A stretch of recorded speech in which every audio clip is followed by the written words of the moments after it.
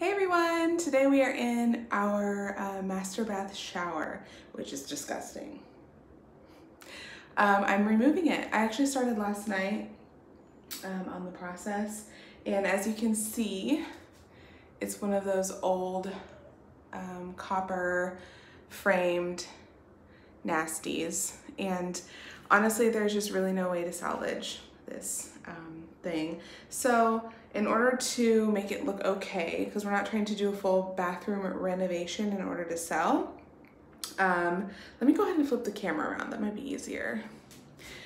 So in order to make it look okay, what I think I'm gonna do is obviously paint everything. I'm going to use some Rust-Oleum paint, shower and tub paint, to go ahead and paint everything in here after it's been thoroughly cleaned. But there's my finger. I'm gonna remove all of these tracks in the windows, and I went on Amazon and I found like a bunch of really cool circle shaped shower curtain holders or rod, sorry, my words are not working today.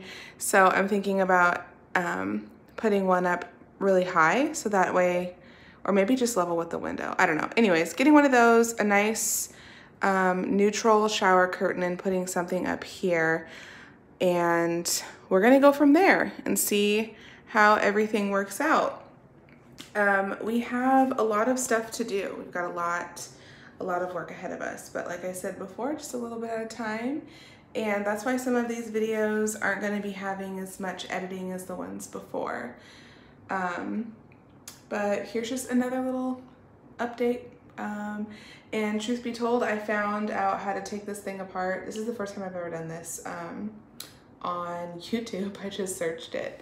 So it's pretty simple, actually. It's really simple. So I'm excited to take you through the process. And that's today's home vlog. I hope everyone has a good Thursday, and maybe I'll be able to upload another one later today, maybe tomorrow. We'll see how it goes. Bye.